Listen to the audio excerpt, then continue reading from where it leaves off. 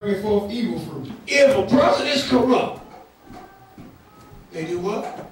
Bring forth evil fruit. Bring forth evil fruit. That means they can't do what's right. That's right. Can't do it. Save their life.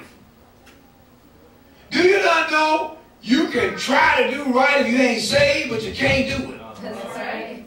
That's right. You will give out. You must go to sin because you got nothing to keep you. That's right. That's right.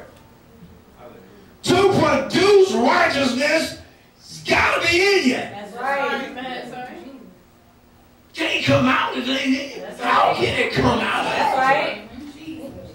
Ain't in you. The only thing the Bible said, out of the abundance of the heart, the mouth speaks. That's right. The only thing can come out is what's in you. That's right. You see the illustration?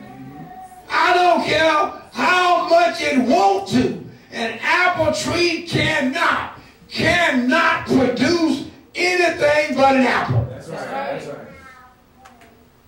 A saved person got to produce righteousness. That's right. Because it's in you. Y'all ain't saying that. Amen. Huh? Even so every good tree bringeth forth good fruit, but a corrupt tree bringeth forth evil fruit. If you ain't bringing forth evil fruit, then you're a good tree. What's the problem? That's right. Huh?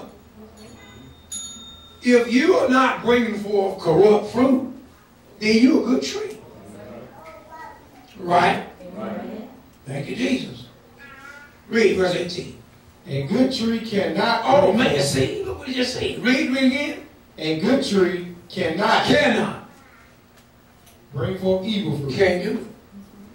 All them people we witnessed to going in the club, talking they going to church. You just hypocrite.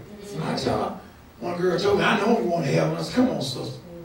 Let's keep it real. You going in this place to shake your tail before the devil all night. And you telling me you straight with God. Yeah, I'm straight. Her friends with her even looked at her like she was an alien. Her friends with her wouldn't even say a word. They looked at her like she was some alien. And I could discern them. Actually, I could hear them talking. Saying, honey, please. I could discern them. Saying, please. They had enough sense. I ain't even going to get into this. I know I'm straight with God. Okay. All right, so you straight. You go ahead and dance. If you die now, you straight. I know it. That's just old flesh talking.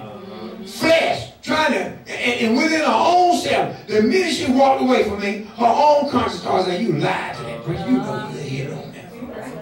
You know you ain't hitting on that. Ain't hitting on that. A good tree cannot bring forth evil fruit. Neither can a corrupt tree bring forth good fruit. Can't happen. Can't do it. Listen, we're getting ready to close. But I'm going to read something here about the straight gate. This is all about the straight gate. You have to be saved to be in the straight gate. The broad gate leads to destruction. The right gate, Christ taught that we are not, listen, to expect the majority to follow him on a road that leads to life. You can't even expect that. You can't expect everybody calling on the name of the Lord to follow him. Number one, comparative few will enter the home gate of true repentance. That's the key. True repentance. And thereafter, deny themselves to follow Jesus. That's another thing people don't want to do. Deny themselves. Sincerely endeavor to obey his commandment. People want to do tradition, obey tradition, than the commandments of God. See, this is what you got to do. Earnestly seek his kingdom and his righteousness and preserve until the end in true faith, purity, and love. That's the narrow way. Jesus, in his Sermon on the Mount, described the great blessing that accompanied disciples in his kingdom.